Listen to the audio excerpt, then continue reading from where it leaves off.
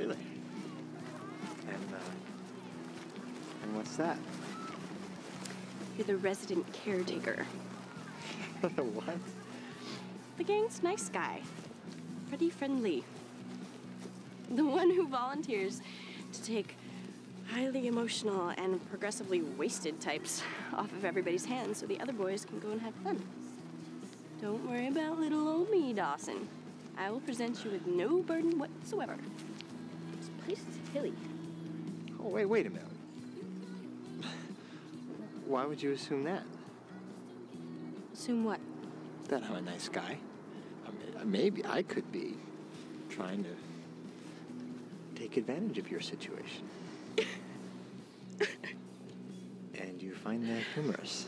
I may be drunk, and I may hardly know you. But that's not you. It isn't. No, it isn't.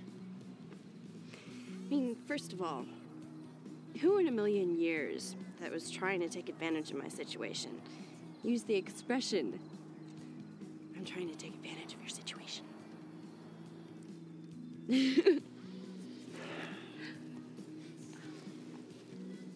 Really too much to ask the universe that once, just one single solitary time, you conspire with my desire to have a good time?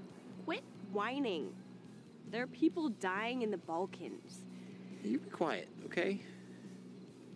This is between me and the fates. Call me loco, but maybe if you just acted instead of hemming and hawing and debating and conversing, then maybe you'd actually see some results. What is that supposed to mean? Simply put, if you don't want to be a nice guy, Dawson, when you take a girl into the woods, don't talk to her about kissing her. Kiss her. Especially after you told her that she was beautiful in the way that beautiful used to actually mean something. It's that simple. It's that simple.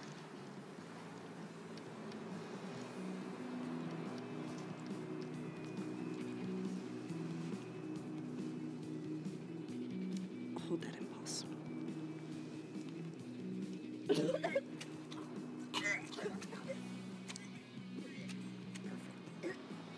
Just